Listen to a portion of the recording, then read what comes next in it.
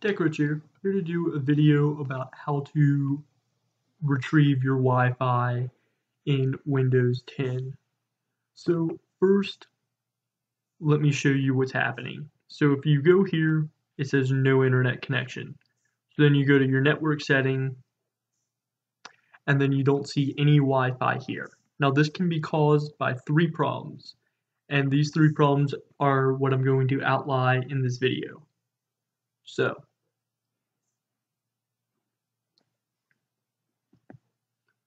the first one, and probably the easiest, is to open up Network and Sharing Center, go to Change Adapter Settings, and you see Wi-Fi is disabled. This can happen during the update. All you do is just hit Enable this device. It is now enabled. And as you see, Wi-Fi is now back. Now, this is one fix. Now, some of you guys might say this has fixed the problem, others might not. So here's another way you can fix it, another very simple way. First, you go to Device Manager.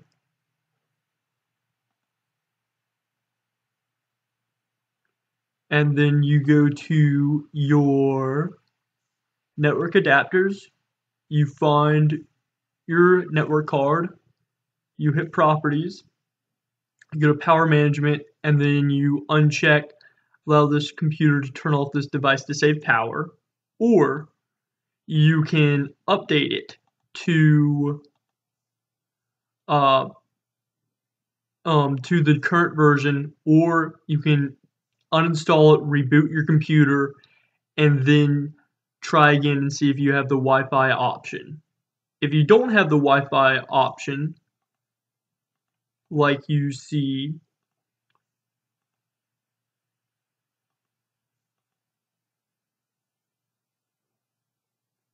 here, where you can turn it on or off, then there's another thing that could have caused this problem, and you see this a lot in Lenovo computers.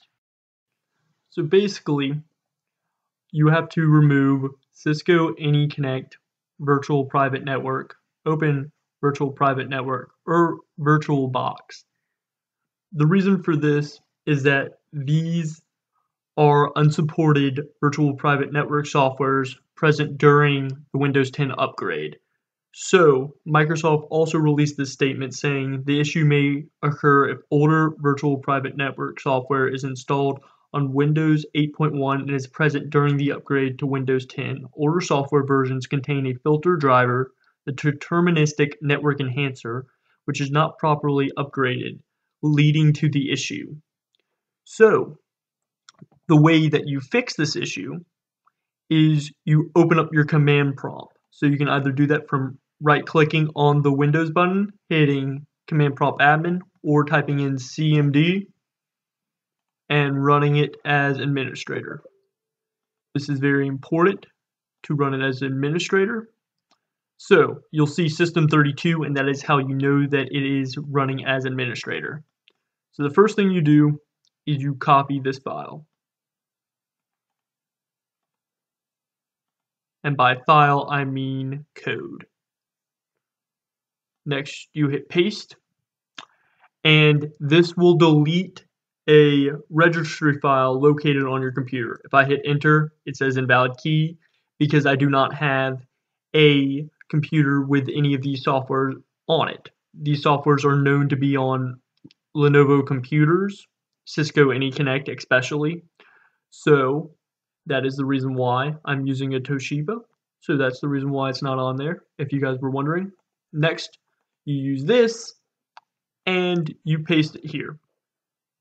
I'm not going to execute this for you guys, because this is actually a network configuration. It will configure your network to see that this registry file has been deleted, and so I don't want to execute this file, this code. So after you do this, it should work.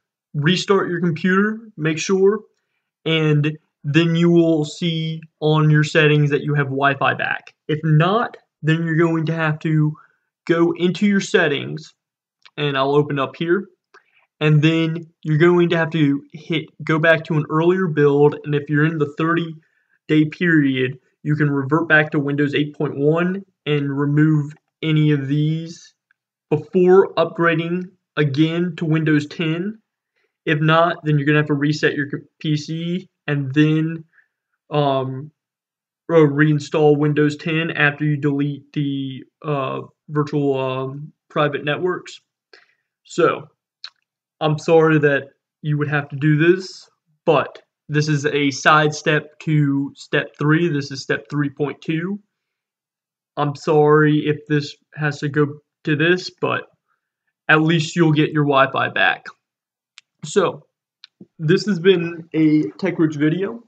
Now, if you're still facing these problems after this, put it in the comments below. I'll see if I can resolve it for you. This video was made to resolve problems that arose with my video, how to manage wireless network connections in Windows 10. You can check that out. I'll have a thing on it to this part of the screen.